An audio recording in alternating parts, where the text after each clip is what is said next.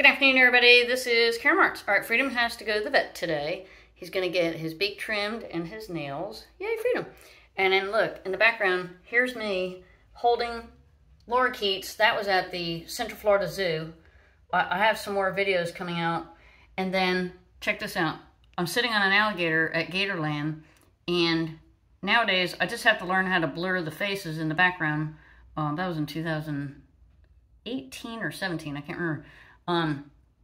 But you either have to have permission from the entire crowd, which would be impossible, or blur the faces. So I got to figure out how to do that. But yeah, I was holding the Lorikeets there. Isn't that amazing? Wait, let me take it back. That was Busch Gardens. I do apologize.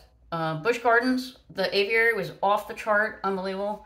But side note, I did go to Central Florida Zoo and hold Lorikeets, and I did some videos.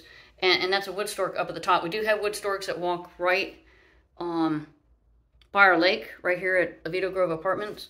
So, yeah, I've got more videos, sorry for the glare, from Busch Gardens, Gatorland, I know I have 380 there, Disney's Animal Kingdom, South Carolina Aquarium, you name it. I have 10,000 more videos, so I wish I could hire a secretary to help us, right, Freedom? We just need someone that's a computer nerd that could just help us sit for 1 month, right, Freedom?